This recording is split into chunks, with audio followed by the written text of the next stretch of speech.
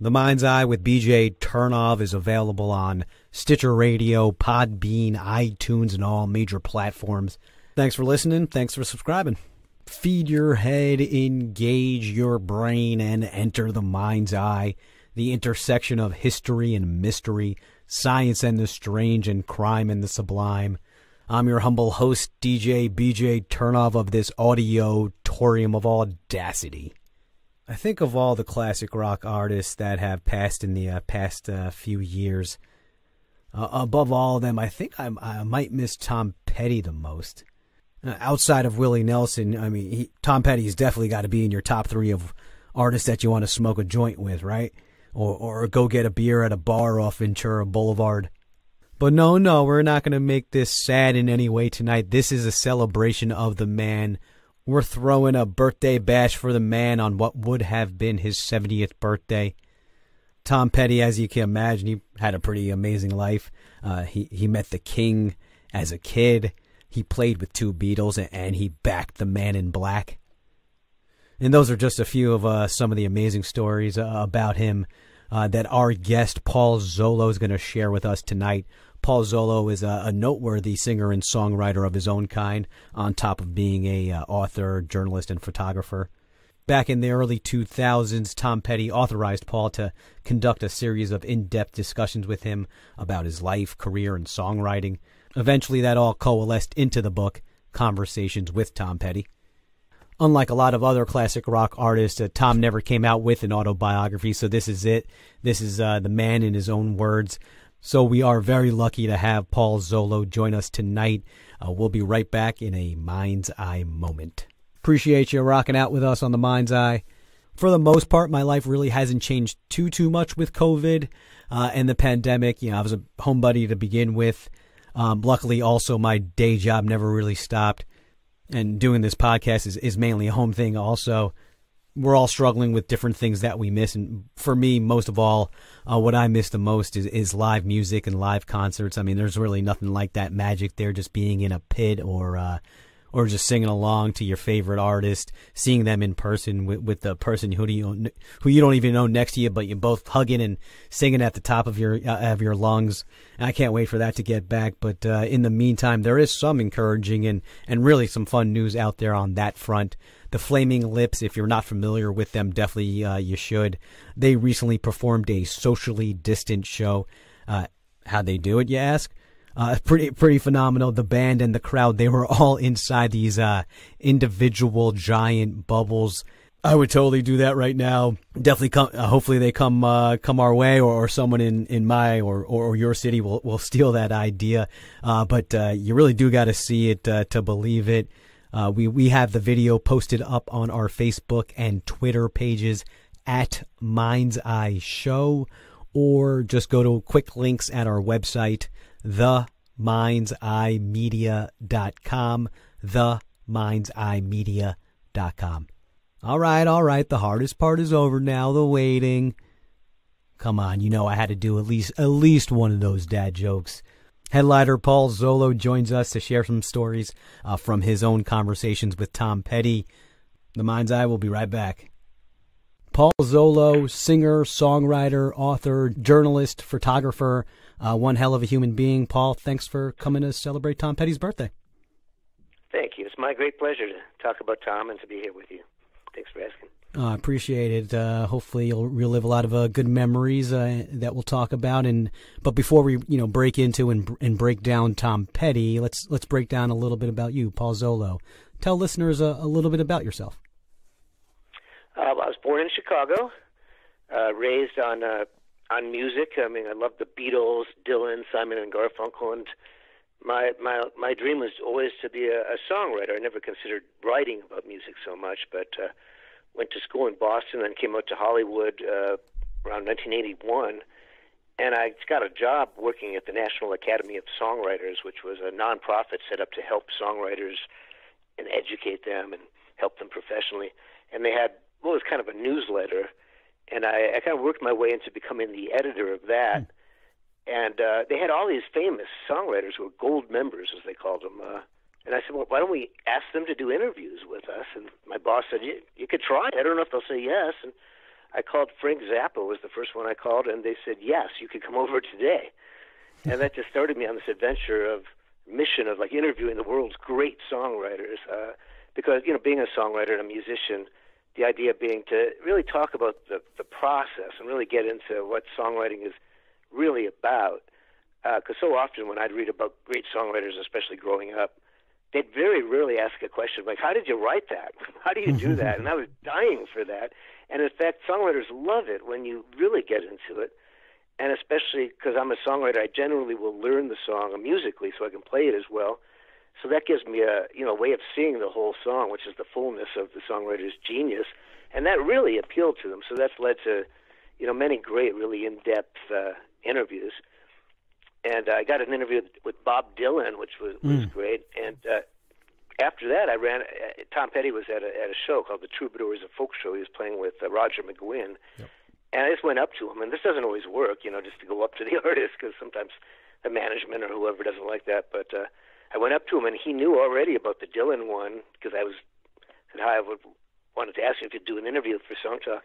And he goes, yeah, I love that Dylan one. Sure, do it. He told me to talk to Mary Clouser, who was one of his managers, and they set it up, and that set us on a great journey, because I interviewed him twice for that, and then pretty much every album after that. And then it came up, I think it was around 2004, I invited him, if he'd consider doing a whole book of conversations.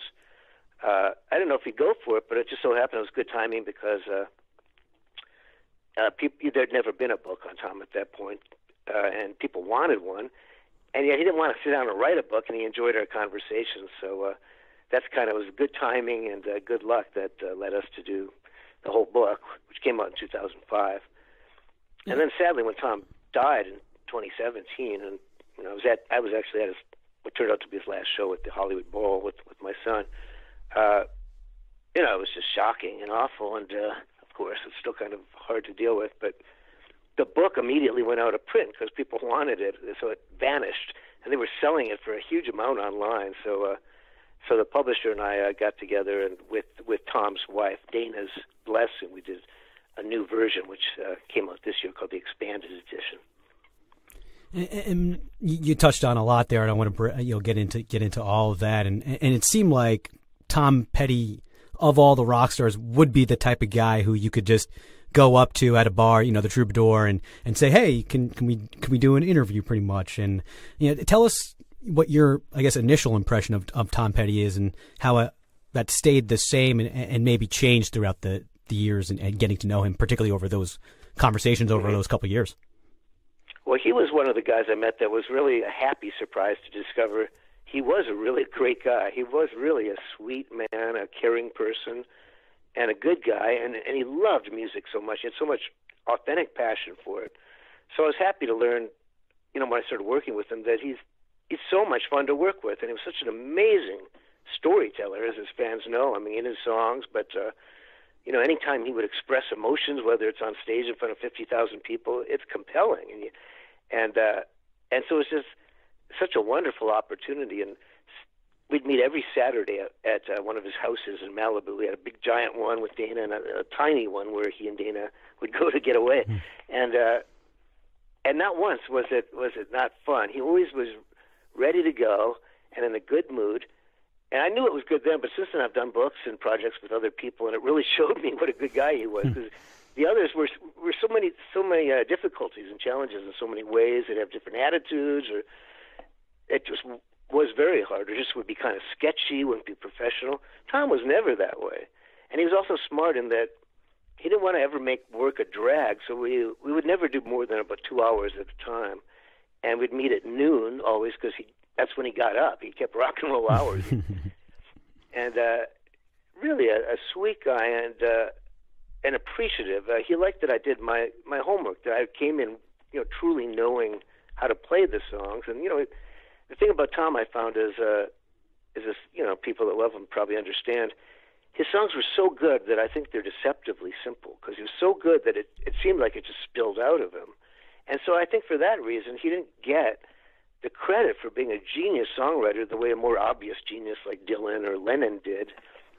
And I think he knew he deserved it. And the truth is, he kept up his songwriting at a tremendous level for 40 years and had so many hits, really many more hits than pretty much anyone except, the Beatles, very other few that had that many. And the thing that really impressed me about him was, well, number one, he loved music and songwriting, but he really worked hard at his songwriting. He was so diligent.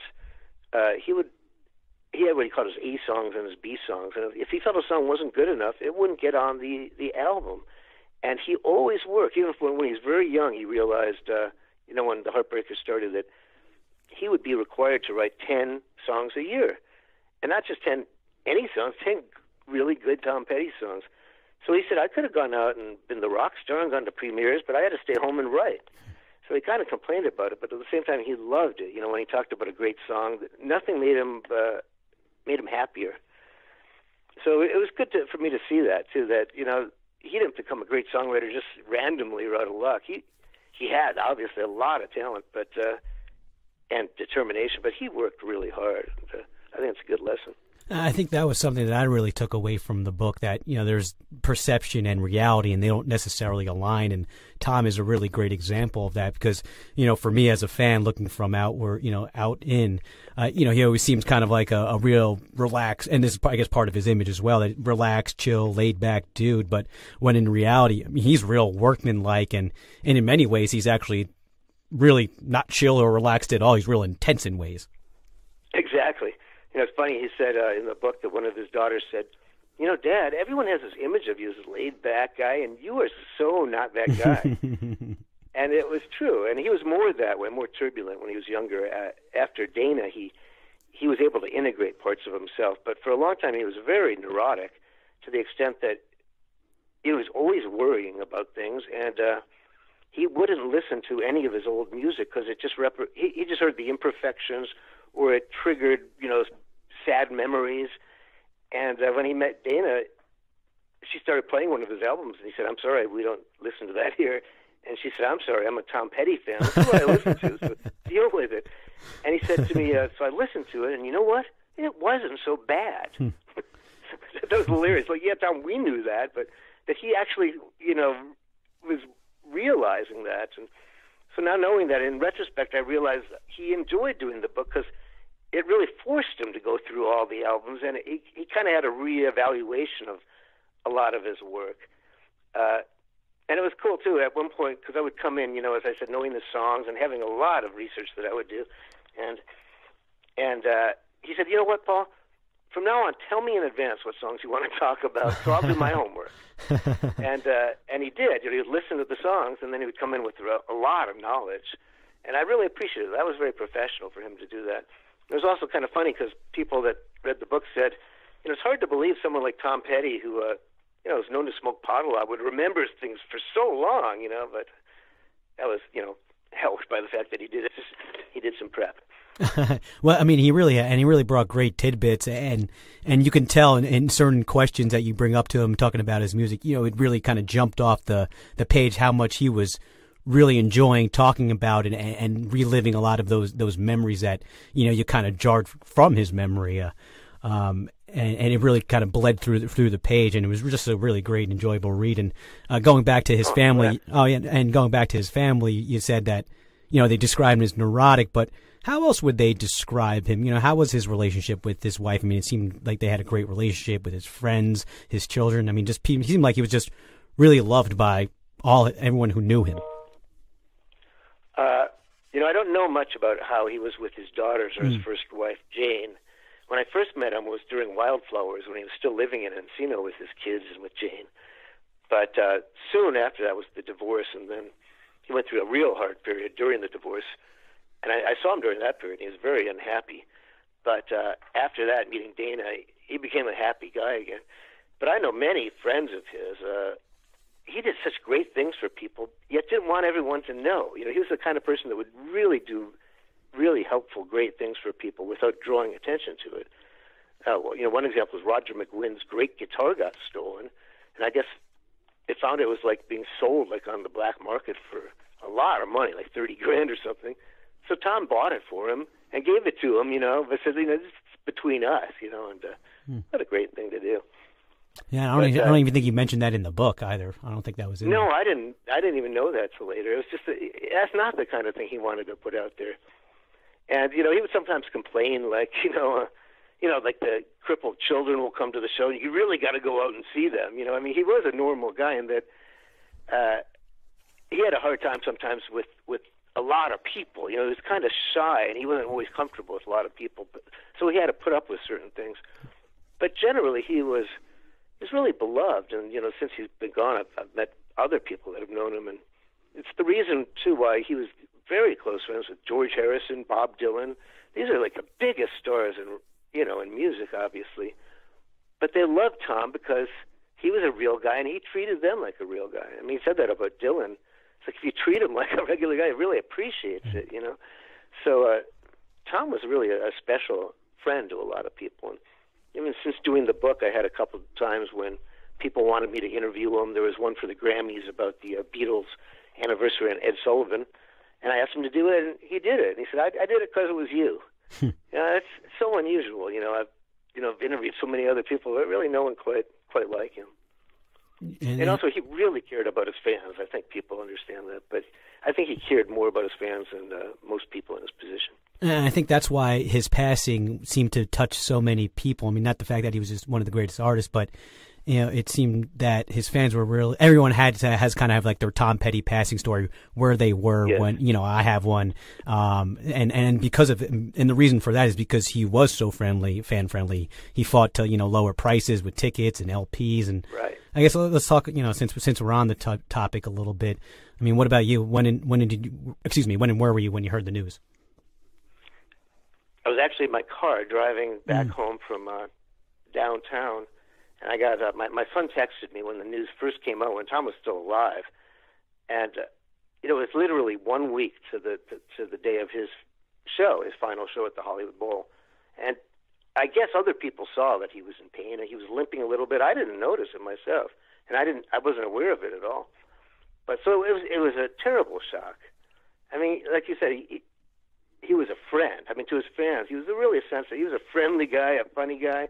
So it was like losing a friend, and also that he was only 67. It didn't seem like I wasn't ready for it by any means.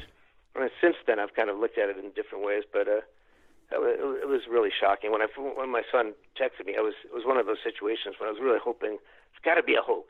It's got to be a hoax. So sad to hear that. Very sad. When did you speak to him before that? How long had it been? I hadn't spoken to him probably for more than a year, but I did see him that night, and he saw me, which was wonderful because they allowed me to shoot some photos. And you're talking about the last show right now. The last show that he did a 3-night stand at the Hollywood Bowl, which was the ending of his big 40th anniversary tour with his band, and a big, long tour, much longer than normal, during which he was in great pain. So this was his last night. But most of the photographers and press came to the first night at the Hollywood Bowl. So there's me and one other guy in that giant orchestra pit. And during the first song I'm shooting, he came right in front of me and gave me the shot. You could see me right there. And he just gave it. But I was so startled, I didn't actually focus. So I missed that first shot. And then being Tom, he probably realized that. And he did it like 5 more times. He just gave me the shot. And, it was so great that he did, but kind of sad, too, that was really the last time we had a connection. But his wife, Dana, saw those photos, and she goes, "Oh, yeah, that's Tom. He knew you were there. He felt that, and so that was special." And that was one of my biggest regrets. I was actually living in L.A. at the time, and I was going to go to that last show, actually, but I couldn't find anyone to go with. And for whatever reason, that time, I was like, I just didn't feel like going to a concert by myself. I was like, I'll get him the next time. And, of course, there was no next time. And, that was kind of a big lesson that he taught me, is that you really just can't live that life that way. You got to just, when you got something, you got to go for it. And that was something that kind of also really came through in the book. There was this real philosophical quality within the book, in that, came from Tom himself. And he said a ton of really profound things to you, and they seem simple from the outside, but really quite complex. And one thing particular was that, and this is something that you kind of mentioned before, that, when he was successful and he became successful, he didn't want to be one of those people who was miserable when he was successful. And that seems really simple from the outside, but that's actually really harder than it seems. That's right. That might be a dynamic that a lot of people wouldn't understand. Like, why would you be miserable if you're rich and famous? But as he said many times, he goes, just because you're rich and famous, you're still a human being. You have to go through all those things human beings go through. And yet he was, like you said, smart enough to recognize that it was just ridiculous to live your life, that to have attained so much and to bring so much love and inspiration to so many millions of people, literally, to be constantly unhappy yourself. But the truth is, I don't know if he could have done that without Dana. She was really an angel. I mean, he wrote Angel Dream was the first song he wrote for her, and getting to know her, I mean, she was just a real angel, such a sweet, giving person. As he said, Dana never says a bad word about anyone. She's just a loving person. And she's so supportive of him, too. I mean, she was already a fan, but she'd go to all his shows when he was on tour, and, it changed his life. So I really think she helped him with that, and face his past. There are a lot of aspects of his past that were really hard on him and difficult. He went through a lot of really, really hard stuff. And he held on to those things, and it was hard for him to shake, and she enabled him to get to that place. But that spoke to me, too, when he said, I don't want to be one of those people that's rich and famous and miserable. I felt the same thing. That's so simple, but it's harder than people might understand. And I felt that about often a lot of the things he said, even about songwriting, that they might seem simple, but not everyone ever figures that out. Maybe because it's so simple, they never get it. And another thing that he said is, and this is something I imagine you can relate to as a content creator, is, don't let the critic become bigger than the creator, particularly in the creation process. I mean, as a musician and as a writer, I mean, how do you reflect upon that? What does that mean to you? Well, that exact quote is from Randy Newman that he said. Oh, right. But I think Tom understood that you have to be free with it in the first stage, especially while you're writing. Let it flow. But then you can go in and work on it. And he was a guy, like I said, who wouldn't just accept. I mean, other songwriters, that one's done, on to the next one. Not Tom. Every aspect, he called it modular songwriting. Every aspect of the song had to be equally good. Like, you couldn't have a strong verse and a weak chorus, or a weak bridge, or a weak riff, or a lyric, or any line that just didn't work. So he had very high standards, and after that initial, inspiration when the song would spill through him, he'd often really go in and really, really work on things.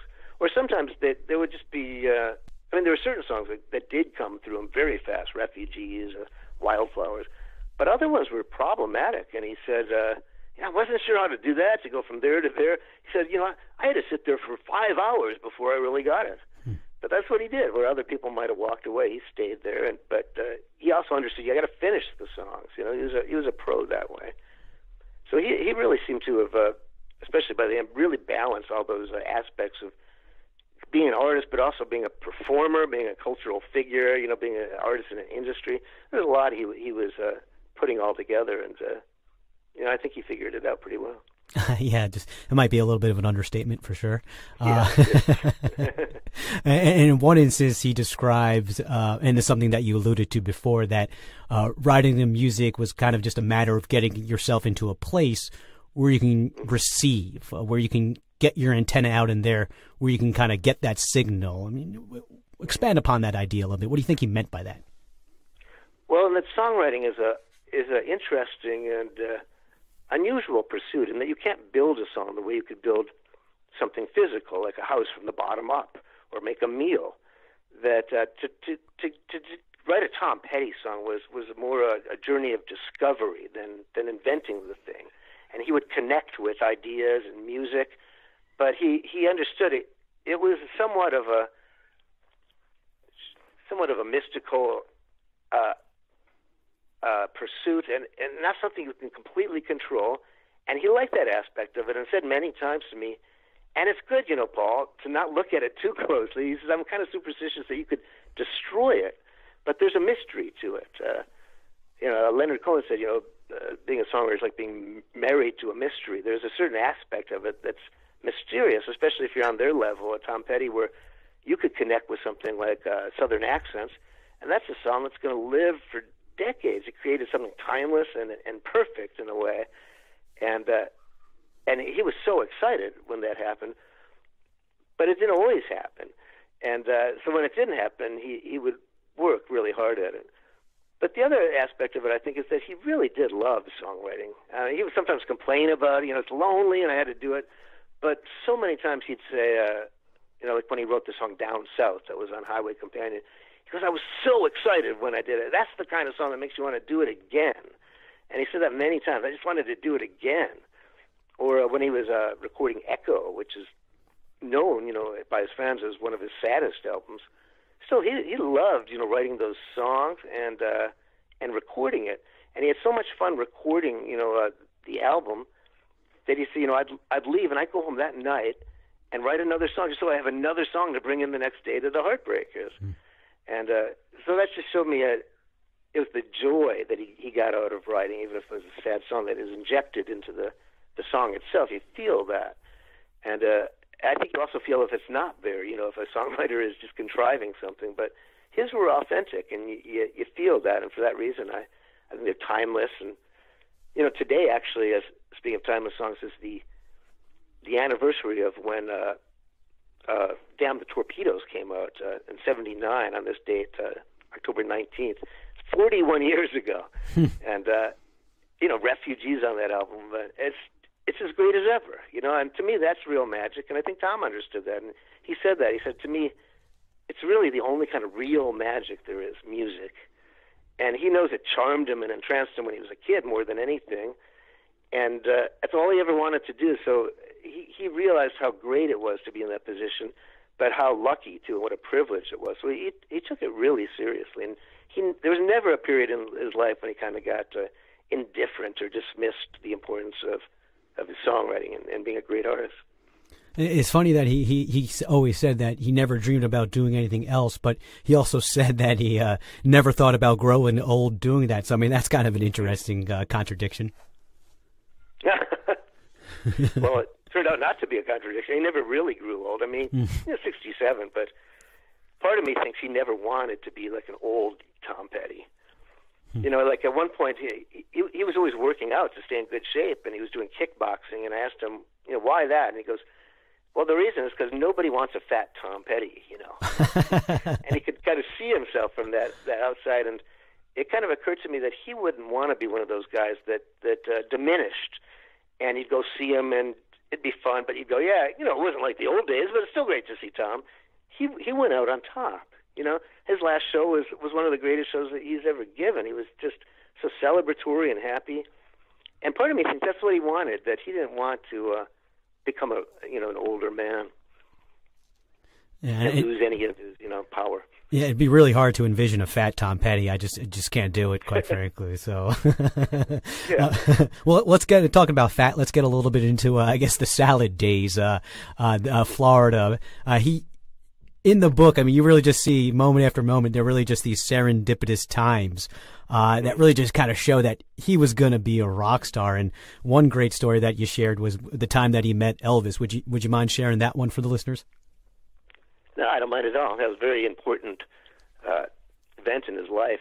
He said he was, I think, 10 years old. He said, I was just hanging out in the pine straw. It was a day off from school, didn't have anything to do, and his aunt drove up and invited him to go see Elvis because his uncle was working on the film in Ocala in Florida, not too far from where they were. And Tom said, the truth is I knew the name, but all I knew was Elvis was that guy who wiggled. That's about all he knew. And but why not? I'll go along. That should be interesting. And he went there and he said, I wasn't sure if I'd know him when he came out, but I was looking. But suddenly this guy came out who was just shining, like he was divine. And it was like, there was no question who it was. It was Elvis. And also everyone went insane, especially all the girls just went crazy. And Tom saw that and he thought, that's a job I think that guy would enjoy doing. I think that's what he said at first. Occurred to him that that would be something that he would like. But it drove him to quickly educate himself on the music. And so he traded his Whammo slingshot to a friend for his sister's Elvis 45s, and he got all of them. And he was known, since he was a little kid, to just be able to immediately absorb music, or if you heard a nursery rhyme or anything, he immediately knew it. And it was the same way with the Elvis records. He absorbed them. He knew them, back and forth, and he internalized them. So that had a huge galvanizing effect on him. It really set him on the path. But it was interesting. He never wanted to be Elvis. The other, huge galvanizing childhood experience was when the Beatles in 1964 played on Ed Sullivan. And he said, when I saw that, that was it. I don't want to be Elvis. I wanted to be the Beatles. He saw these guys, like 4 guys working as a unit, like friends who just looked like they were on the top of the world and having the greatest time and singing harmony, and they were self-contained. That really appealed to him, and that was always the model. Never did he see himself as a solo artist. So it was really the combination of the two. And also the love of Elvis really introduced him to 50s rock and roll and, the original architects of rock and roll, and he quickly educated himself. He knew who actually wrote the songs. He was a smart guy and liked to learn everything he could about what he was doing. So it changed his life. And Gainesville, kind of randomly, was really a musical mecca within Florida. I mean, he learned to play piano, I think, with Don Felder from the Eagles, and then he also played with Lynyrd Skynyrd. So that was another interesting, that's something that I learned, that Gainesville was kind of a musical mecca. Yeah, it really was. It's interesting. Stephen Stills came out of there, and oh, really? Bo I didn't even know Diddley, that, huh? Yeah, he was there for a long time, and also Bo Diddley was there, and all the guys in Tom's band, Benmont Tench and Mike Campbell, just amazing musicians. Gainesville, is really where he started. But it was, you're right, it was serendipity that he met great musicians. He met Benmont Tench, the keyboardist, when Benmont was a kid. And in the book, he said they're at the music store, and this kid comes in and plays all of Sgt. Pepper on the organ. It's like, wow. And it turned out to be Benmont. But they met him a couple of years later, and he was growing up, and that's when they were able to get him in the band. It's funny, I mentioned that to Benmont when I saw him last time, and he goes, sometimes Tom exaggerated. I think I might have played 1 or 2 songs from Sgt. Pepper. I didn't play the whole thing, I don't think. But there was no doubt that, the guy was amazingly talented. But Gainesville was also tough for Tom. He had long hair, and it's a town in the South, and, it was long ago in the early 60s, and later it wasn't accepted to have long hair. His dad didn't approve of it, and the only job he could get besides being a musician later was at the cemetery, where he'd mow the lawn and dig graves with long hair. And but Gainesville was where he first started playing music, and he really got bands together and really launched his career. He had a bit of a love-hate relationship with his dad, and I think that was probably reciprocated as well. Yeah. Well, reciprocated by his father. I don't know if his father had hate for him. But well, didn't hate for him, but they had lots of issues. Maybe is a better way of framing it. Yeah. I think, as he said, like Tom said, my dad would have preferred I was a more macho guy. His dad liked hunting and fishing and watching sports. Tom didn't like any of that, and his dad would insist that he go out on the fishing boat or hunting, and then they'd eat the stuff they hunted. Tom hated all that, and his dad was a pretty wild guy, unhinged. He said, my dad drove into ditches so often. I thought that was normal. I thought everyone's father did that. And he was often drunk and violent. Tom didn't tell me that much about the violence. He spoke about it at other times more. But in my book, he said, sometimes he would just pop you out of nowhere. That's how he put it, pop you. And he said, to tell you the truth, most of the time I was with him, I was scared. And that really got to me. Scared of your own father. I wasn't aware of that. And his dad would do weird stunts just to impress Tom. Like when they were on the boat once, an alligator comes up, and his father, with his thumb and forefinger, jammed him into the alligator's eyes, which caused me. I couldn't believe it. I never heard anyone tell me a story like that. And even Tom, when he said it, he repeated it. Like he took his thumb and forefinger and jammed it. It's just because that's the kind of guy he was. Or he took a rattlesnake and would swing it around to break its neck, And so he was pretty wild. But the touching part is I realized he didn't talk about it as much, but his dad was proud of him, that he had musical talent. His dad bought him his first acoustic guitar, then his first electric guitar, then an amplifier. And sometimes his dad would have his friends over and say, hey, Tommy, why don't you come play us a song? And so Tom didn't talk about that much, but it showed his dad did have pride and understanding. But yeah, his relationship with his dad was tough. The one thing to explain his dad's actions would be that one word and one word only, Florida. If you're not a Floridian and acting crazy, then you're going to get kicked out of the state. It's really that simple. Yeah, I guess so. and how they ended up in Florida, his family is just as crazy, and also really sad, reflecting a pretty horrible part of American history. Yeah, and I'd heard, I caught wind of that story, but I thought, this seems like a story that's probably not true, so I'll ask him. The story being that his grandfather, on the Petty side, was in Georgia, and there was that he killed a guy and needed to get out of Georgia to get to Florida, and the reason it was because his grandfather married a full-blooded Cherokee woman that worked at the logging place, and as he said, an understatement. People don't look too kindly on that, a white man with an Indian woman. And it was at night that people came to him, and it looked like they would be in danger. And one thing led to another, and his grandfather killed a guy, forcing them to leave Georgia, and they ended up in Florida, which in fact was, a good move for rock and roll. Rock and roll might not have been the same without that murder. It's all these little joke about murders, but Well, I think we can. About 100 years later, we're all right with that one. Okay. So. And those, like you said, it's all these moments that just kind of come together to produce this phenomenal rock star, and all these moments that come together and show, this guy's meant to be that way. And transitioning to his time in L.A. when they moved there, wasn't he signed on the first day he was there? No, it wasn't exactly the first day, but within the first few days. Pretty close. Yeah.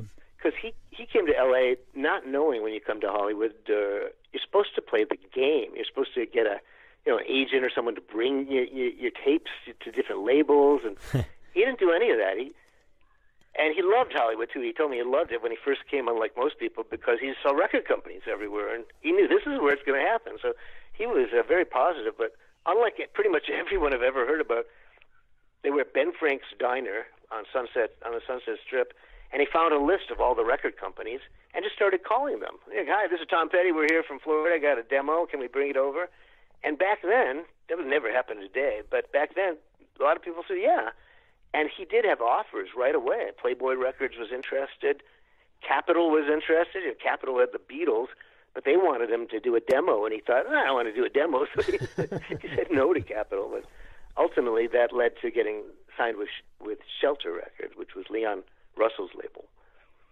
But that just shows you his complete determination, and as if he already saw the dream. He'd already realized the dream before it was truly realized. But he just seemed to come. There was no question that this was going to happen. And in fact, then it didn't happen as easily as he'd hoped. It kept kind of falling apart. So there was a lot of steps before he finally got the band together and was able to get the career going. Prior to that, he was in Mudcrutch, and he thought that was going to be the big band, and that fell apart. So that he said, it taught me, if I'm going to do this again, I want to be in a band, but have my name out front. So he was smart enough to realize, he was very smart, but he understood that, make it Tom Petty in the Heartbreakers, just in case it falls apart again, they'll know who I am. So I was impressed by that, too. He was a dreamer, but he was practical, too. He understood, the practical aspects of this business. And one of those that I think is reflected in some of those great stories, and also highlights another part of his characters, the sunglass story with Leon Russell at the house party where he's amongst other legends. Go into that one a little bit. I'm glad you picked up on that, because to me that's such an indicative story of his character. This when he was pretty new in town. For a while they put him up at a place in Encino, right over the freeway. But sometimes he'd get to a house sit at Leon Russell's house, or on this night he was invited to a party there pretty early on after arriving in L.A., and some major musicians show up, but not just anyone. Beatles, like two Beatles, George and Ringo, with Jim Keltner, the legendary drummer. And Tom knew this is royalty. It doesn't get bigger than the Beatles. And so he didn't want people to know he was new, and he wanted to kind of blend in, so he put on dark glasses and Leon immediately took him aside and said, "What are you doing with those dark glasses on? You haven't earned the right to wear those. You know, Jack Nicholson had to do terrible movies, you know, before he could wear the dark shades." And Tom realized, immediately took him off. But I think he really took that to heart, that from now on, if I'm going to do this, do it in a real way. Be true. That's really what it's all about. Nothing phony. And he held to that, and I think that's what really distinguished him in so many ways, that it wasn't ever phony or meant to fit a trend or a style or be contrived because he couldn't really connect with inspiration. He never did that for 40 years, and it's pretty, quite unusual. And I think that's one reason he's so beloved by his fans, and that the music is pure and real and reflects him, and a compassionate person and a great storyteller. But it was always real and true. And in some ways, I think he got triggered by Leon telling him that, take those glasses off. And purity was a big word that was used in the book to highlight him. And I think a lot of people don't realize, at least of the younger generations, at least, and people even of my generation, because I'm 40, almost 40, is that people don't realize how huge Leon Russell and how important he really was of that time frame. When you really read about that era, you always, it just seems like you're always Leon Russell is popping up through so many different parts of that time. Yeah, that's right. I mean, the great songwriter, artist, piano player, but also a session musician. I mean, I look into old, records who played on it, and often it was Leon Russell. He was one of those cats that was on a lot of sessions, and an amazing musician. And so it was wonderful for Tom to start being with people like that. I mean, that's what he always dreamed of after all those years, and now he's with the gods of songwriting and record making, and it was very important for him. Well, let's take a 2-minute intermission, quick, and we'll go into the music and the songs and the songwriting. We'll be right back with Paul Zollo when The Mind's Eye returns. We're back on The Mind's Eye conversing with Paul Zollo about his conversations with Tom Petty, a book of the same name. Definitely recommend that you go grab that. And let's get into the music. Before you said that, I think it was the one of the big anniversaries for Damn the Torpedoes. And Tom considers that, I think he said this multiple times in the book while being interviewed, that he considers it groundbreaking. In which way do you think that is? It is groundbreaking. I think he felt that the songwriting was better, that he had evolved as a songwriter, but also the arrangements with the band. And it was the first album also that Jimmy Iovine produced. And maybe his greatest one. Tom said, after that, Jimmy got so involved in the business side that he was often on the phone instead of producing, to the extent that Tom would take a scissors and cut the line of the phone. Quite often, he did that more than once. But he was really impressed by Jimmy Iovine's production. He thought "Refugee," for example, was the big hit from "Damn the Torpedoes." That Jimmy really took a song and really made a great sounding record out of it. And Tom was, the producer was very important to Tom. And he's very open about everyone, but that meant a lot to him. So it was that, but also the album was tremendously successful. I mean, suddenly their level of fame, just multiplied. But they were so busy that he didn't quite even understand, how successful he was becoming. It was funny too, because several examples, they were constantly touring, and he said he noticed the road manager had his own room, but up to that point, all the guys in the Heartbreakers would share a room, always, even up to Damn the Torpedoes. And he said to the guy, "Hey, you got your own room. Can I get mine?" And the guy goes, "Oh, you want your own room? Sure. Why don't you tell me?" Tom didn't know he could. So that was one example. But the other was, he said, sometimes I'd get so much money, and they, my managers would show, and I go, "Wow, $5,000, that's great." And they go, "No, Tom, $50,000. You're missing a zero." And Tom said, "To me, 5,000, that was enormous. 50,000, it was just hard to believe, all of it." So gradually, the fame and the success expanded, and it expanded more when MTV came, and they became one of the biggest and best, most creative MTV bands, doing these really wonderful videos for their songs. He said, by that point, because you're on TV all day long, that everybody knew you. He was like, even grandmothers at the airport would know you, and little kids, and that was quite a change. He wasn't he wasn't prepared for being that visually famous so early on. But MTV sure changed that. Yeah, he had, I think one comical part was that he had to figure out that he was rich. Nobody was telling him that he was rich, which I thought was pretty funny. And another little tidbit, just since you touched on the music video and how that really took them to that whole next level, is that so the record companies actually make the artist pay for the video. It comes out of their record royalties, and they don't even make money off videos, which just completely blew my mind. I did not know that at all. Yeah, I mean, that's one of many examples in the book of dealing with the industry. That was one of the hardest things with him. That it is an industry, and he's an artist. And he realized, the MTV was a huge advantage. He said anytime we had a song on an MTV, it always became a hit. There was not one that went on MTV that didn't become a hit. So it was worth it, but it was a huge amount of money. And like you said, the record company charges that to the artist. So he said, we got back after one album, we realized, more than $1 million had been subtracted for the videos. So that's a lot to put out. And but obviously, as we know, that wasn't his main concern. I mean, other people would know when they're rich. They would really know that, or when people want to raise the ticket prices, like on his concerts, you got more money for me? Good, let's do that right away. But he didn't do that because he cared more about the fans. And yet, he said it bothered him because other bands, like the Eagles or the Rolling Stones, when their grosses would be higher, so they'd be listed as the top-grossing band, though Tom would sell more tickets.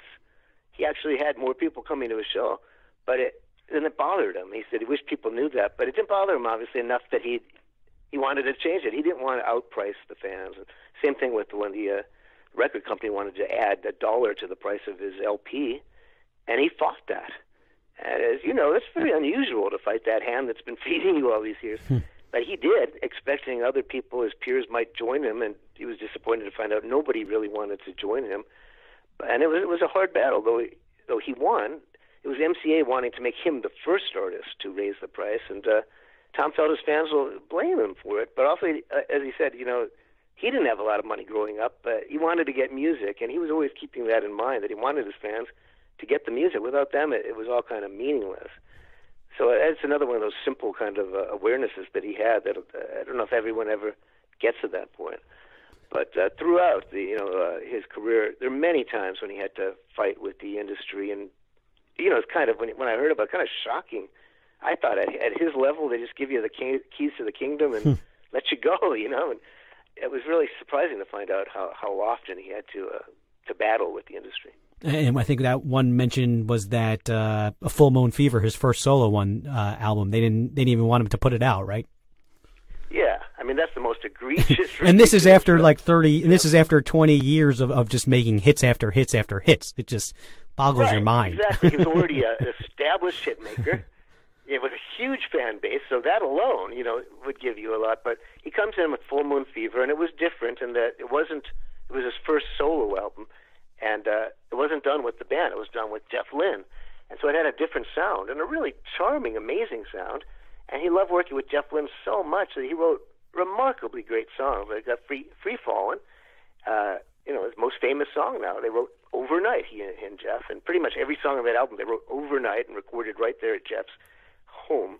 So he brings in the album to his record company. And they said, we're sorry, we're not going to put this out. We don't hear a hit. And it turned out it had not one hit; it had 5 hits. I mean, it had "Free Fallin'" and I'm blanking right now on all the others.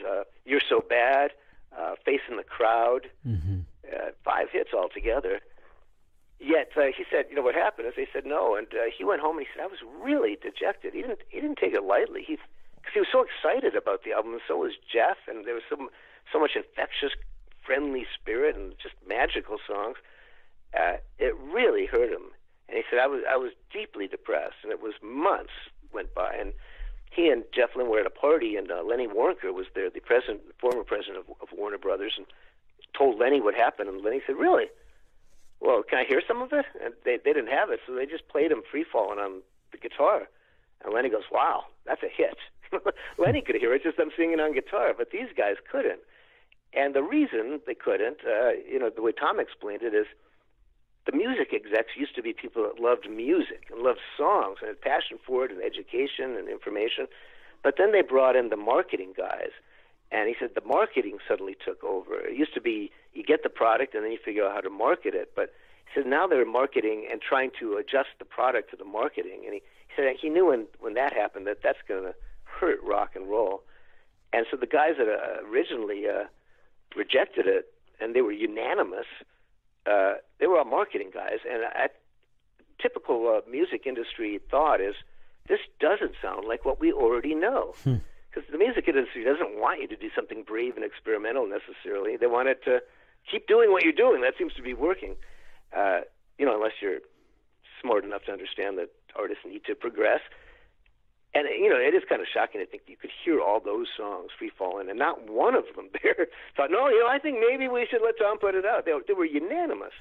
So part of it also was that it was going to be his first CD, so it needed more songs. So he added Feel So Much Better, the Gene Clark song, which was great for Gene Clark, who was in the Byrds and needed money. It made him a huge amount of money when he needed it the most. But then Tom brought the CD back, and by that time, most of those executives weren't even there anymore. And the next guys said, "Oh yeah, this is great," and they put it out, and it was tremendously successful. That's such an egregious example of what he was dealing with in the music industry. They could bring in those. He never had an album with that many hits, and that's the one album they didn't hear any hits on. So it's amazing, really. Yeah, hopefully all those people were fired by the time he brought it back. And yeah, so many times I was just shaking my head just at the music industry itself in response to Tom Petty, and even after he made it big. And I guess that was kind of like the time when you mentioned marketing was really starting to take over. And I think, and to me, something that I kind of see here is that in the early 90s, mid 90s, when it really started kind of reverting back to pre-Beatles, where the music was kind of pre-packaged and inorganically put together. And I think one of the reasons why people love the classic rock era so much is that it's so beloved and so unique that one, the music was organic and phenomenal, but two, the marketing in itself was the bands and the music. Right. That's right. The marketing reflected the spirit of each band in a very singular way. And that's what it was about. That's what Tom grew up with. So when that shifted, that was hard. And it was really hard on Tom when the industry started propelling people to become pop, idols, pop artists, who Tom didn't see as having any actual talent. He said, it takes a long time to develop the artistry to do this well. And he goes, there's some people out there, and they're having hits, and that's fine, but don't call them musicians, because they are not musicians. And that distinction meant a lot to him, that, we're musicians. And what Tom was doing with the band was real, like the Beatles did. Those people playing their own music. There was nothing phony about it. It was authentic rock and roll, which changed a lot since then, where, music changed a lot and how people made it. But that was always Tom's way. And I think that's another reason why it matters so much, especially nowadays when people are constantly questioning what's real and what's true. That's one thing you can't deny. That's real. You like that song and those musicians. There's no denying it, and there's no trick to that either. You either can do that or you can't. You can't create a fake way of getting to that, and he did it, over decades. So it kind of really it's really emblematic of his character, that that purity again, the authentic rock and roll. But that's where he came from, as he said. When I was growing up, those were the people that he listened to. Who were really doing it. They weren't the people contriving little pop songs for someone else. They were the people that would get out there, and whether it was Buddy Holly or the Beatles or Dylan, and sing their own songs. So it's an existential art. This is the music coming from that songwriter. He's singing it. He's making the records. It's very intimate, a special, singular kind of expression. Because you go see Tom at huge shows, but it's all coming from that one guy's soul and his spirit. And he's a gentle, real person. And it was that real connection with his humanity that came across in the songs and his shows that meant so much to us. And he understood that. Many people consider Wildflowers his best album, start to finish. He considers it his favorite album. What about you? What's your favorite album of Tom's? It's hard to say. It's like picking a great Beatles album because there's just so much there. I got to say, though, Wildflowers, as I mentioned, that was the first time I interviewed him, and they sent me in advance before it came out. And I thought, wow, I wonder if this one will be good. And then it's like, oh, my God. And not only was it good, he was just overflowing with songs, and every kind of song, from slow, beautiful ballads, Crawling Back to You, to You Wreck Me, fast rock, and, bluesy stuff, and Cabin Down Below, funny stuff, serious stuff. But he was so in touch with the music. He was just overflowing with songs, and he wrote way more songs for Wildflowers than they could put on the album. A lot of them then came out on the soundtrack to She's the One that he did, a movie soundtrack, that were written for Wildflowers. And as I know you know, now they're putting out a new version of Wildflowers with so many songs. But, it's so unusual. It's hard for a lot of songwriters just to get enough material where they had a whole album. Not Tom. He was just overflowing with it at that point in his career, and it's kind of remarkable. So when I listen to that, I just hear, so much love of so many different forms, and doing it. And it's also authentically great. But I'll say that when I was working with him on the book is when he did Highway Companion, and that was another solo album, and he recorded it in his home, and that's usually where we met, in his recording studio. And he'd play me tracks from it. So that one has a very special place in my heart, because I just, he played them for me, but I just remember his joy. Like, listen to this one. And I was just so impressed and inspired by this guy that he just loved it as much as ever, but really coming up with amazing songs. I mean, he wrote the song Down South, as I think I mentioned. It's kind of a sequel to Southern Accents about life in the South, but a funny, unusual song with a lot of funny rhymes, and talks about Samuel Clemens. I'm going to dress like Samuel Clemens and wear white linen, and really playful, but reflecting the South, and really interesting language in that song, and wonderful music. And he was so proud of that song. So I always think of that one, or Turn This Car Around was the first one he played me, which is the opening cut, and just great, and a different sound too. Jeff Lynne was producing that with him, but it didn't sound like Full Moon Fever. And also, Tom actually played drums himself on that album. He said, yeah, I could play drums, in the studio. I couldn't do it live. He's always kind of being humble that way. But it's pretty amazing. He played his own drums on that, and they sound great. And it also showed me, while we were working, he told me Dana just needed to get away because he just worked all the time. So he promised her, we'll take a little vacation. We'll go to Mexico and just be us. I won't even bring a guitar, so I won't work. And Dana said, okay, great. But when he got there, he realized almost immediately, I need a guitar. And she loved it. I mean, she understood. It's like a cigarette smoker not having a cigarette. It's like, come on, get you what you need. So he asked the hotel for if they could get him a guitar, and he said, just get me a cheap one.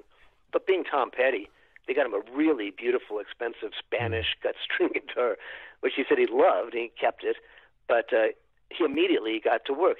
While on vacation, this is what he wanted to do. He finished Down South, and then he wrote a whole other song, Around the Roses, they're both on Highway Companion. But that shows you, even on his vacation, that's what he wanted to do more than anything: get the guitar and work on songs. And he truly loved it. And he also said that his greatest hits aren't necessarily his best songs. And Yes. Did he ever mention? I don't think I saw this, but did he ever mention to you that a favorite song of his that I guess was more of a deep cut, a deep track that wasn't popular? Oh, yeah. There were several of them. The first one that comes to mind is because when I interviewed him, it's one thing I like to do with songwriters, especially hit songwriters, is mention their great songs that weren't hits. Because these guys know often and they're great songs, Tom's hits, but usually the simpler songs on the albums are the ones that could be hits. Normally a ballad can't be a hit, so there's a lot of great songs that just don't qualify. But the songwriter knows, boy, that's some of my greatest work. And I was just in love with the song Two Gunslingers, a wonderful song from Into the Great Wide Open. And it's a funny song. It's about two gunslingers realizing that, this job they have is not a sustainable kind of way to employ yourself. And they start questioning their existence and taking control of their lives and deciding maybe we shouldn't shoot each other. It was really a brilliant, funny anti-war song, but set in the Old West to rock and roll. And so unlikely, and yet you hear it, and it's just perfect, and that one's not so weird that I don't think it could have been. It could have been a hit. I think there's several of them had they made those singles and put them on MTV, that they would have become hits. But as soon as I mentioned that one to him, it meant so much to him, you know. He said, thank you for bringing that one up. I really like that song. And we kind of bonded because of that. That's kind of started it. But throughout our time, I'd bring up songs that got dismissed or didn't get much attention. And it always meant a lot to him, like a parent with, you know, those three kids get all the attention. But these guys are pretty great, too. And so that was one. Also, the song Insider is an amazing song. He wrote that because Jimmy Iovine started working with Stevie Nicks, and they encouraged Tom to write a duet for he and Stevie to sing. And he sat down and wrote The Insider, which is a remarkably beautiful, painful song, a lot of hurt, but musically just resplendent and so inspired.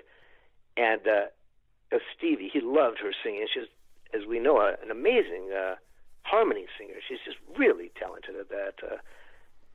You know, you'd have to be really great to impress Tom, and he just looked like, yeah, Stevie. Now, not many people can do that. So she came in, you know, he recorded his part, and then she recorded harmony to that song, and it sounded so great. Tom said, you know, I felt like I don't want to give this one away.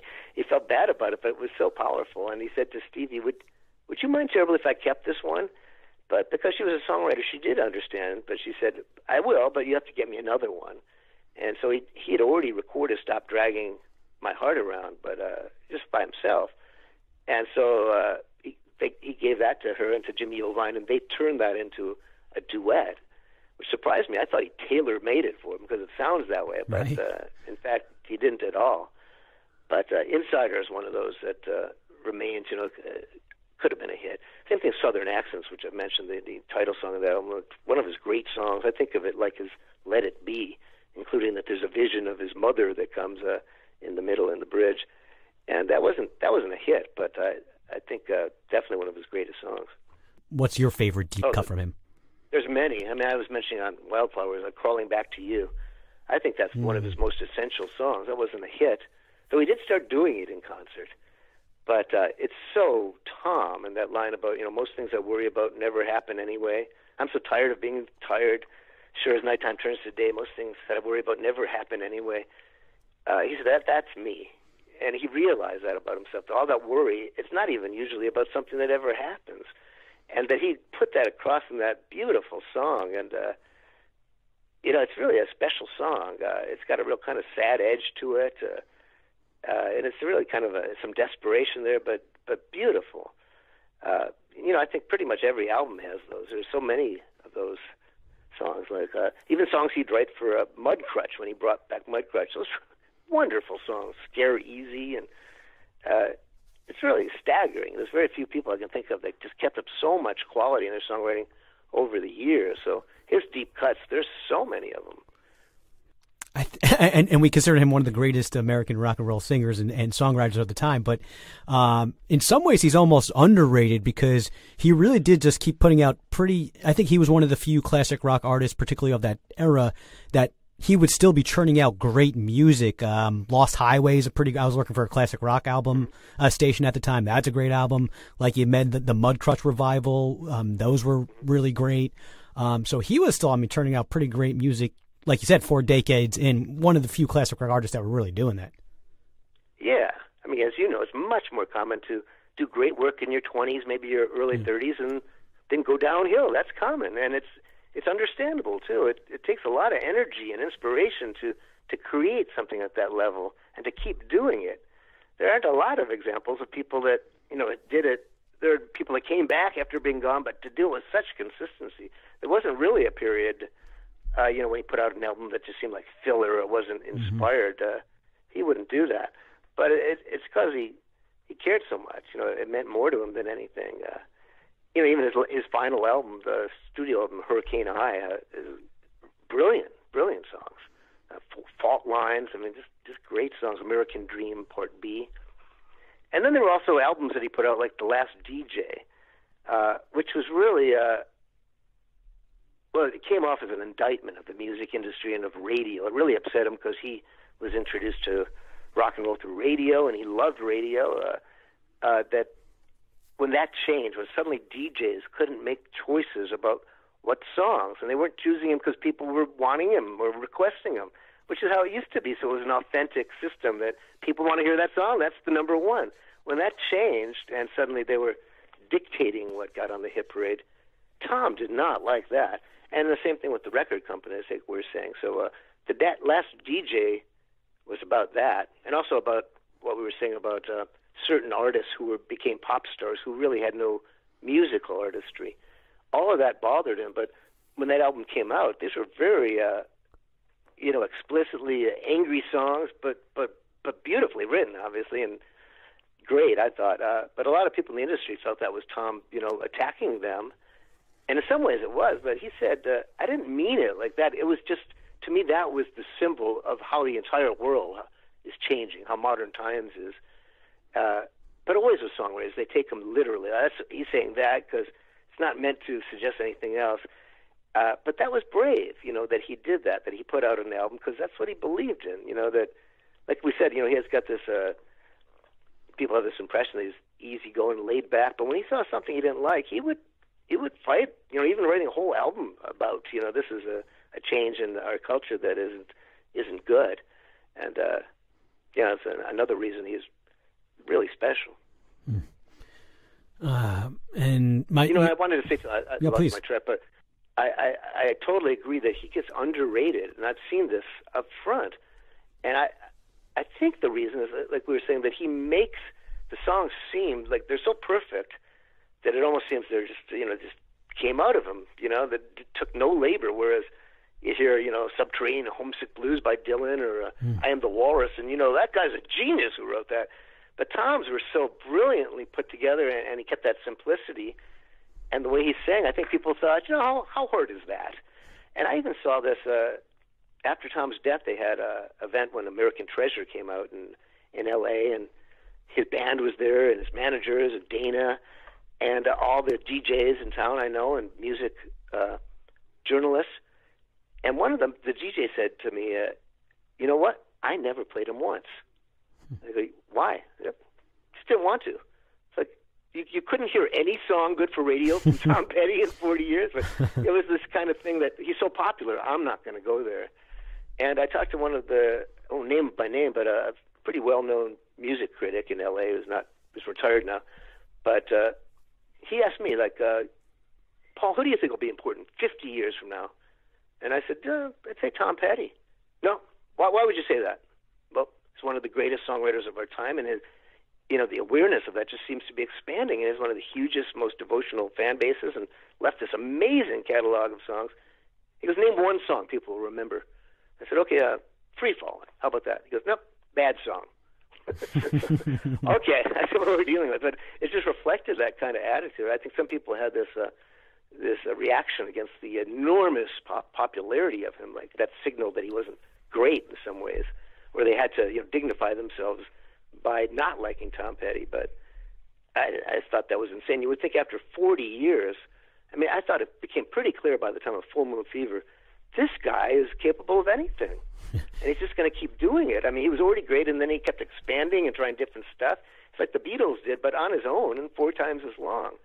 But there's really no excuse for those guys never to get it, but I think that's exactly what happened. But I also think that's one of the reasons his fans are so energized to celebrate him, because they know, and they've always known, and, he was doing it for them. So I think in some ways that creates greater energy as well. Yeah, put some damn respect on his name. My God, this is only one of the greatest songwriters of all time. Jeez, and he really would do anything. You didn't really know what to expect from him. Really at the height of their fame, and they could do anything. They just chose to, hey, you know what? I'm just going to go be the backing band for Bob Dylan and Johnny Cash for a little bit. It's like, okay, right? And what other band of their ilk and of their level would just go do that? Right, you're right. No ego. And yet, again, that reflects Tom's reverence for the great songwriters. Him playing with Johnny Cash was huge, and same thing with Dylan. To go out on the road with Dylan, come on, Bob Dylan. That meant a lot to him. And they obviously did the gig, except for maybe the band who played with Dylan. I don't think Dylan's ever had a band that was that great. And it's funny, too, that Tom said, like, sometimes Dylan, just to mess us up, would just throw out a song that none of us knew, like an Ink Spot song. And none of us knew. He said, except Benmont. Benmont could play anything. I love that. And before I let you go, I guess I'd be remiss not to bring up one of those great moments and times when he was working with the Traveling Wilburys. And my dad is a huge Roy Orbison fan, so he'd probably beat me if I didn't at least bring them up a little bit. So, but it was amazing that they even got together. I mean, it seemed really organic, their origin story, for them all being so huge. Yeah. Yeah, you're right. Very special. And it was interesting when I was working with Tom on the book, there were certain stories he would tell that were sad, and I felt the sadness so powerfully. He was so expressive. And there were a few times he'd tell stories that he was just so joyful. I just felt such exultation from him. It was palpable. You could feel it. When he was in front of 50,000 people, they could feel it. So sitting there with him, it was powerful. And when he talked about the Wilburys, nothing more joyful, I think, except talking about Dana. But the Wilburys was just pure delight for Tom, because that was, there weren't many people Tom Petty looked up to, but Bob Dylan, Roy Orbison, Jeff Lynne, George Harrison. I mean, these are, the gods of rock and roll and songwriting, but all very close friends. With all of them, he became very close. He and George Harrison were very close friends. And Dylan was there, and it meant so much to him, because it wasn't done like, we'll get together and we'll come up with a hit. It was just done for fun. They just loved doing it, and they had a great time doing it. They'd write a song that day and record it that night. And for Tom, too, having Roy Orbison in the band and for Jeff Lynne was a huge thrill, because they originally just did one song, Handle with Care, and then they thought, let's do a whole album. But will Roy be in on it? And they drove out to Anaheim to ask him when Roy was doing a show. And when Roy said yes, Tom said, George Harrison and I, we were like little boys. We couldn't believe it. Roy Orbison was in our band. For them, that was enormous, and they just had so much fun. When he talked about it, it was just pure delight. He loved being with those guys, and it was fun. So George Harrison was kind of casting, like, you sing this part, and you sing that part, and he said, I'm standing next to Roy Orbison, and I'm singing. He found that funny, but he said, anytime Roy would open his mouth, it was just amazing. He also said Roy was one of the funniest people he ever met. You might not guess that, but he was always telling jokes. Never took off the sunglasses either, he said. But, Tom loved that probably more than anything. I never felt so much just pure joy and, happiness when he discussed it. And I think one of the things that give me the most pure joy, and I actually do put this on at least twice a year, is that 2004 Rock and Roll Hall of Fame cover of While My Guitar Gently Weeps. And Prince he just absolutely kills it. Just thinking about it right now actually just gives me tingles, and so me too. I'm feeling the same thing. He's just always around these amazing moments, and that's just Tom Petty. He's just always around during those great moments in music. Yeah, I mean, it was so beautiful. They're doing this tribute for George, who was gone, and Danny, George's son, is on stage. It looks just like a real young George. But there's Prince. And he's just kind of, playing along, at first, and then it's time for his solo, and he just took it off. And it was amazing. Prince is already gone and Tom's gone, but that moment just shows that greatness. And Prince was transcendent. He took this guitar solo, wasn't meant to be that long, but he just kept going, and it was phenomenal. And one of the best parts of that, I'm sure is seeing Tom's face and Danny's face. Just, whoa! It was like, they were fans, just like we were living through them. Like they were just fans, like us watching it happen. Yeah, right. You saw it in their faces. And then Prince ended after this amazing, epic guitar solo. Just takes his guitar. All you see is he throws it out into the audience. He has this, guy there to catch it. Just walks away. I mean, that was showbiz and transcendent music all at once. And you're right. It all centered around Tom. So many great memories of Tom, and that's one of them. What about you? What's your favorite memory of him? When I think of Tom, I think when I would show up at his house, like I said, it would always be noon, but he was just waking up, and he'd have this sleepy look in his eyes, and often he'd have these funny outfits that he'd wear. He'd always wear kind of playful clothes, like one time a funny, really bright green and orange plaid suit, and this kind of attitude, like, can you believe someone would wear this? It was always whimsical and funny. But he'd look kind of sleepy, but he'd go, what are we going to talk about today? And he just had an eagerness to get into it and start talking. And as soon as I was with him, I was just happy.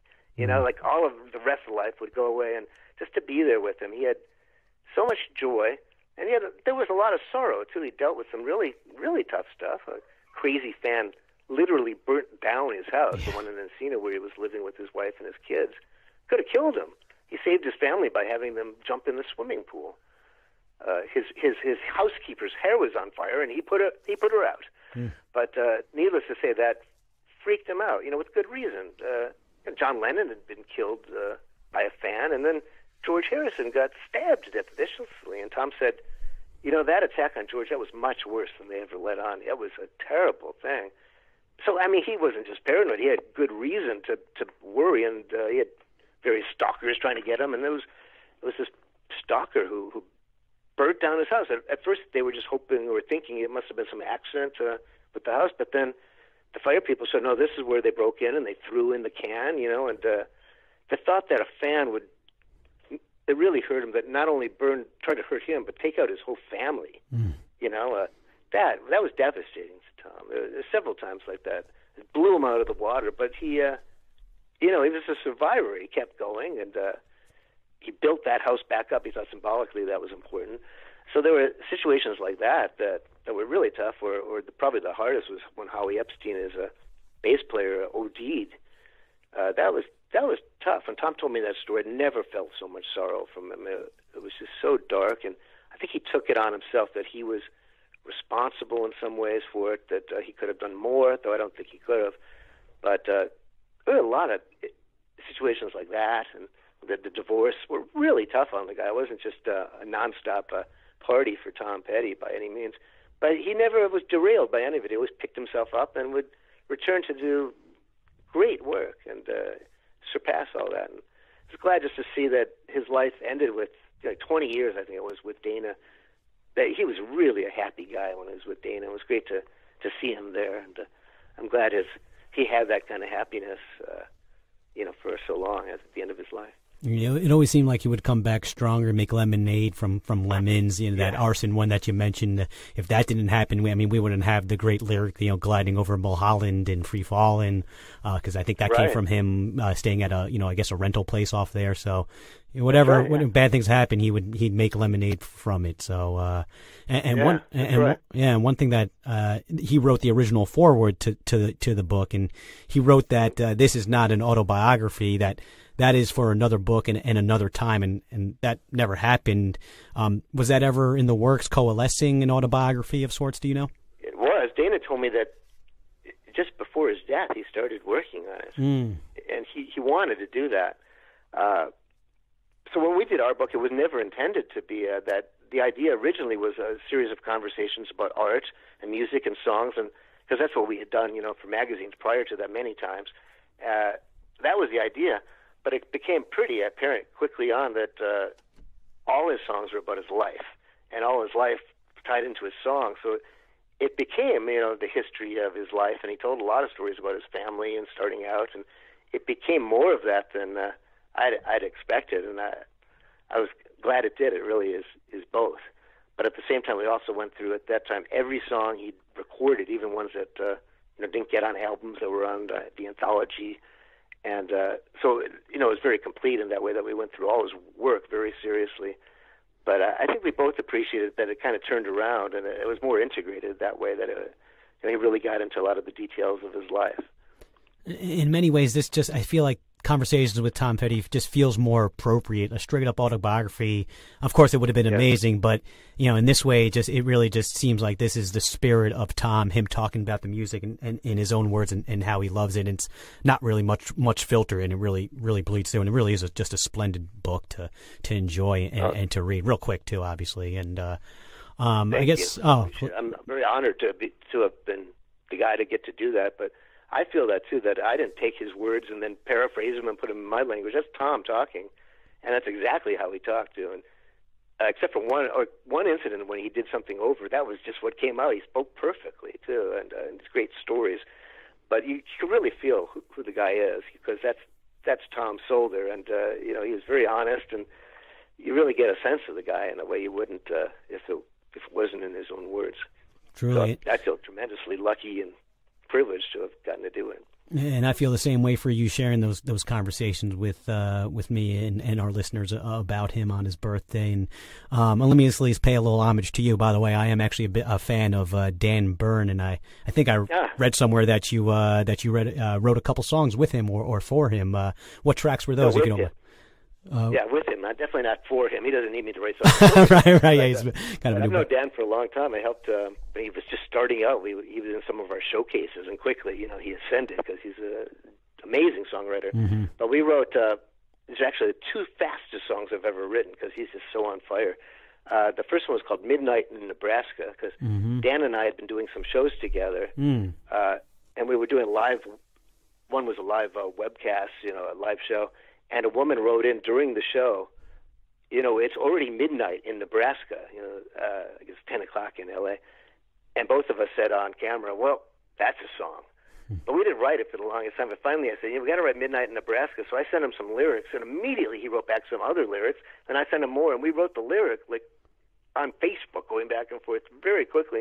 And then he wrote the music himself very fast and wonderful music. And the other song, these are both on his album called Adderall Holiday. That's the name of the album. The other one is Chuck the Rest, because a friend of ours had written a book on Dylan, and he asked me how the book was, and I said, well, some of the chapters I think are great, not all. He goes, well, just read the good chapters and chuck the rest. And I thought, one of us said, well, let's write that song, Chuck the Rest. And we wrote that probably in 10 minutes, too, and he recorded it. I love that. Dan, he's great. He's so on fire that he could just take a song and just go with it and complete it. It's exciting working with him. I love Dan. It's been exciting talking to you. And is there anything that you want to promote, social media, anything else before I let you go? Well, I should plug my job because they have me employed. I'm one of the editors of American Songwriter. So if you go to AmericanSongwriter.com, my stories are there every day. I'm churning them out. In fact, I just did one today on Refugee, as I mentioned, being the anniversary of when it came out, and tomorrow I'll do one. And Tom also has such a huge fan, the Tom Petty nation of fans is so extensive that they love any story about Tom. They're such grateful, wonderful people. So that's one way if you want to read my stuff, American Songwriter. And I also have a book called Songwriters on Songwriting, and a sequel to that were interviews with all the great songwriters that I was able to talk to, including Tom. Tom's in the first one, an interview that's not in the book we did. And one of my favorite lines from the book, Conversations with Tom Petty, and I'm going to steal this line from you, by the way, but I'll give you all credit for it, is that you always hear Tom Petty singing on your spiritual radio. I just thought that was really a lovely way, just how you said that, just so framed lovely. Well, that's referring, I guess, to his song, Spiritual Radio, which is on She's the One album. One of the songs he didn't think was that great, because I just think it's amazing, and it kind of reflects where he is. You're tuning into a spiritual radio, and I think that's where Tom remains. It's really a great conversation with Paul Zollo here, sharing his Conversations with Tom Petty, member book of the same name. Highly recommend it. Thank you so much for your time, Paul. Thank you very much. It's been a real pleasure talking to you. I appreciate it. Pleasure's all mine. Mind's Eye wrap up when we come back. Mind's Eye wrap up. Yeah. I love that little session right there. One last time, happy birthday, Tom Petty. Big thanks to Paul Zollo. Two very fine gentlemen tonight. And I guess we've officially blown the candles on that one. So on the next one, we're going to look at some other phenomenal gentlemen performing in, not so gentlemanly ways. New York Times best-selling author Eleanor Herman. She uncovers the bedroom secrets of American presidents, featured in her book, Sex with Presidents, The Ins and Outs of Love and Lust in the White House. Just think of the next one that we're going to relieve you, from all your election blues. Until then, be well and let well be. I'm DJ BJ Turnoff signing off for The Mind's Eye. The Mind's Eye with BJ Turnoff is available on Stitcher Radio, Podbean, iTunes, and all major platforms. Thanks for listening. Thanks for subscribing.